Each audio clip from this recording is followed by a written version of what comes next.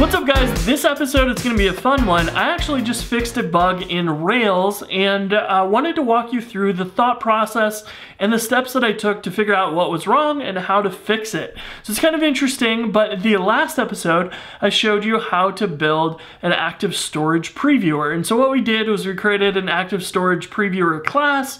It looks for different content types and then it will go and generate an image out of that content if it matches the right type. Now, the problem was, if we uploaded a newer format PowerPoint file, it worked. But if we uploaded an older file format of PowerPoint, one of the .ppt files, it would show up as a generic content type of some XOLE storage. And I actually mentioned that in the video and commented that out because Excel shows up as that, PowerPoint shows up as that. It's not quite accurate. And so I wanted to point that out. And so this has been commented out, but it got me curious, why is that happening? And how do we go figure out a fix for it? There's something wrong with the MIME type setup here, and so I wanted to figure that out. So the first step that I took was I went and uploaded that PowerPoint file with .ppt as the extension, and then I went and looked at the Rails logs.